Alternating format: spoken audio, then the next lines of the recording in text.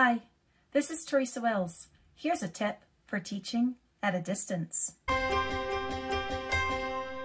Here's how you do open middle in the online classroom. Move it. Create enough slides for every student to have their own copy. They will then move the tiles to make the statement true. Generalize it.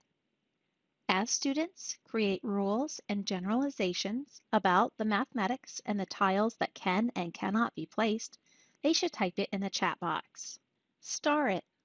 When you find a solution, move your star over top, add your name to it, and continue working on another duplicate copy of the slide.